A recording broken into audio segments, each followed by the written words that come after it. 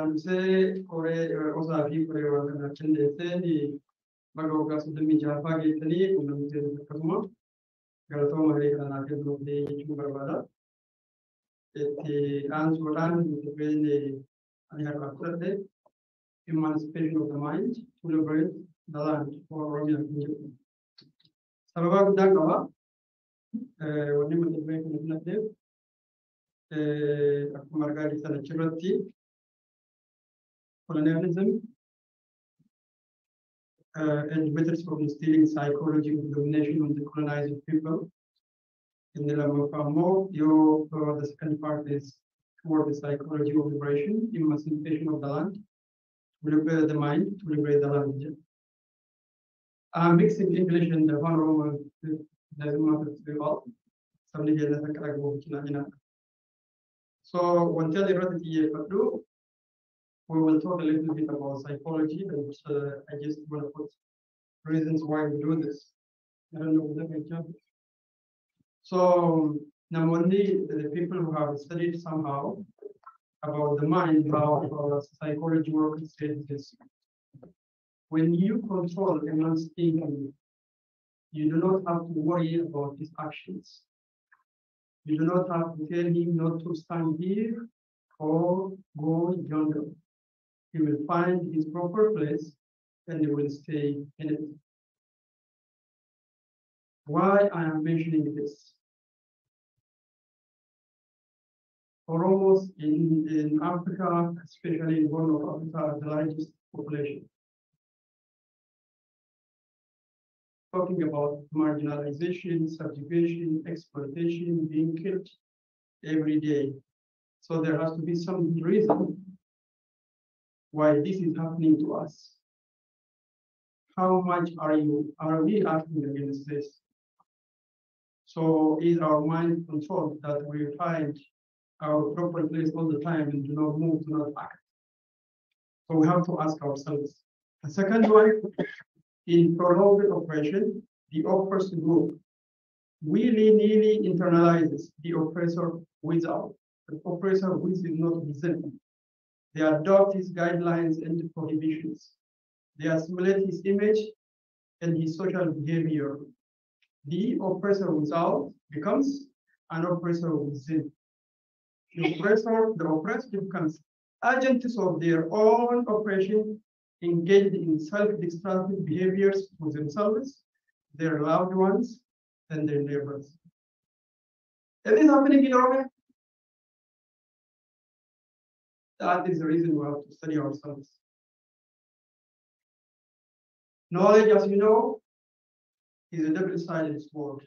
It can heal, it can kill. If you overdose in medicine,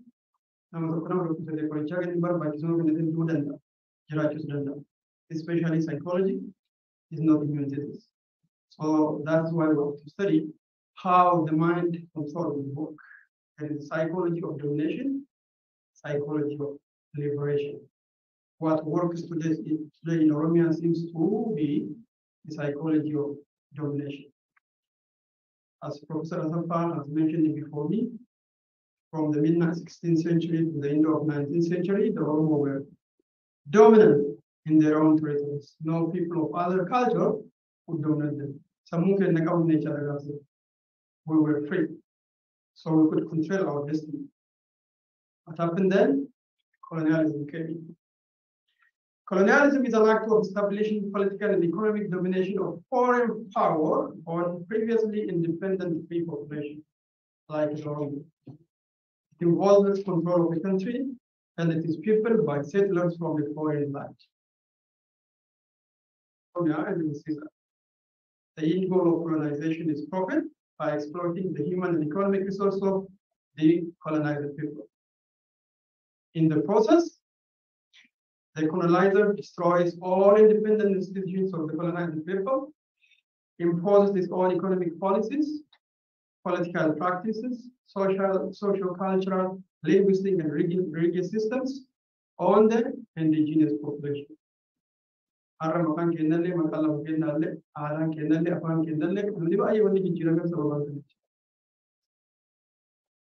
The experience of the Oromo, I don't repeat what just to wrap it up.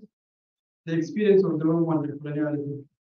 Abyssinian rulers, the Ethiopian state, have destroyed or suppressed indigenous, independent Roman institutions and our leaders. They replaced them with their own political, economic, cultural, religious, and linguistic institutions and leaders. So they destroyed or suppressed what is ours. They replaced it with their own. They suppressed or destroyed Oromo identity, history, culture, language, and indigenous Oromo are outward outlook for themselves, as well as for the world.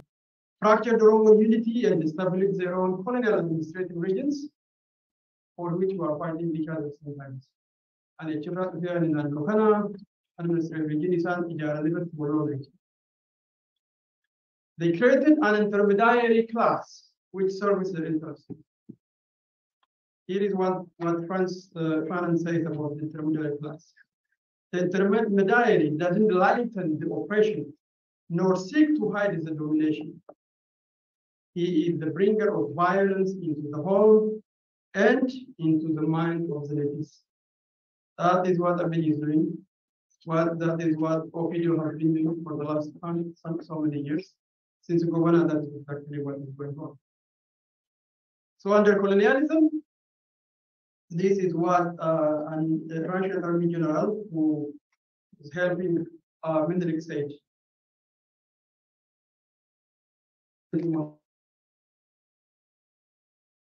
Life of Oromo, which could have become the ideal for philosophers and writers of the 18th century if they had known it, was completely changed. Their peaceful way of life was broken, freedom was lost, the independent, freedom-loving Oromo found themselves under the severe authority of the Abyssinian conquerors.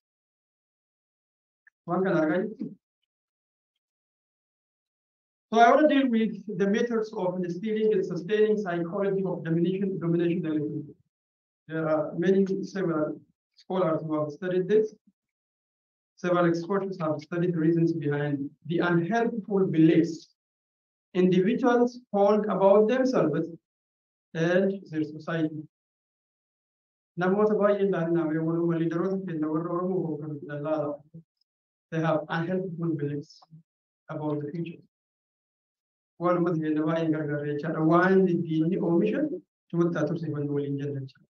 They examine the effects of individual and mass conditioning. About conditioned mind. They tried on animals and human beings. One of the scholars was the conditioned mind. So this is interesting. What is psychology? But I'm not a student of psychology, but I read a lot because of the whole problem itself. So this guy, the first person who you see over there, is a Russian guy. He conditioned dogs. So he was giving food to a dog and rings a bell at the same time. Naturally, ringing a bell couldn't call for saliva, right? But because he conditioned the dog, the stimuli is the food and the bell is ringing. Whenever they hear the ringing of the bell, we condition. So the human mind can be similarly programmed. So they give you a kind of stimuli, reward and punishment. The other one is political conditioning, mental seduction, and the message. This person studied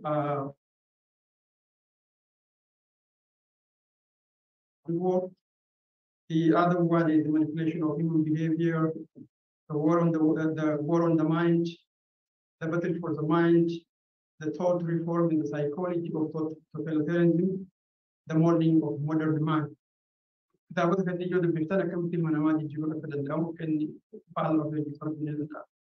what are the methods of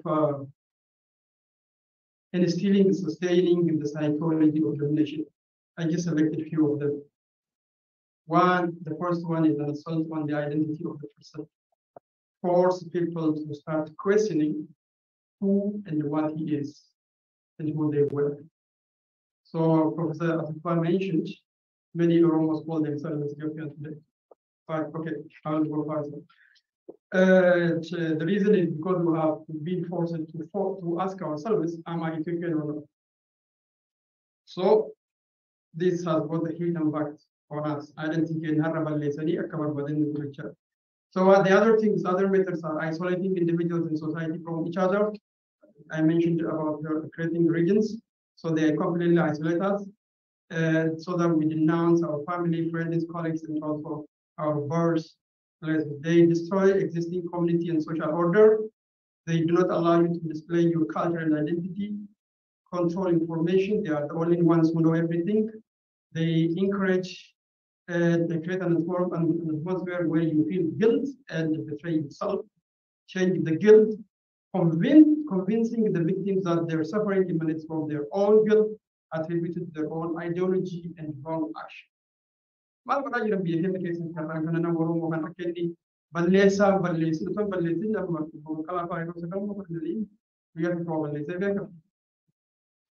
This is how they are controlling. Compulsion to confess, offer confession as a way of resolving their guilt, which they didn't commit.